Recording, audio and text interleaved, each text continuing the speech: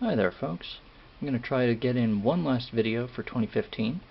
This just arrived this afternoon. It is an American lock series 7200, which is kind of interesting because while the shackle, ball bearing, retainer, and body design really aren't any different from just about any other American lock that you'll encounter, what makes it kind of unique amongst padlocks is that it uses a 7-pin tubular lock core.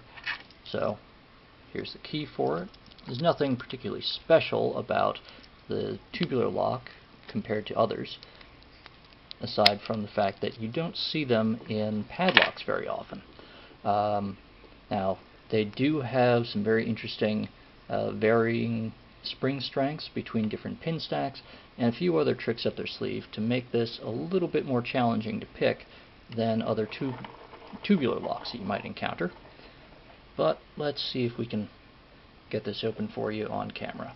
So, as before, we're going to take our convertible tubular lockpick, lighten the tension, zero the feelers, and tighten it up. Now, compared to others that you might encounter, we've got to go very tight on the tension with this because this does have some very strong return springs that will overset your feelers very quickly.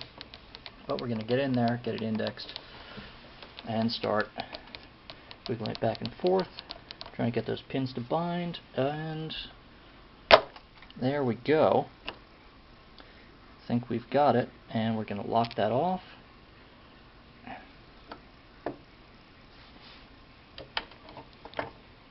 And that's an open. Now, let's see if we can return this to the locking position. And there we go. It's locked back up. So now, this is the nice thing about tubular picks, because they are essentially self-impressioning tools.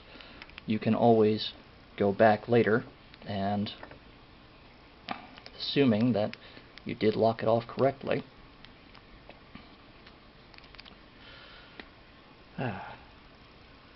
anyway, it seems that I didn't lock it off quite enough, and one of those springs has failed, but we did get it open. So, until next time, or rather, until 2016, have fun and happy picking.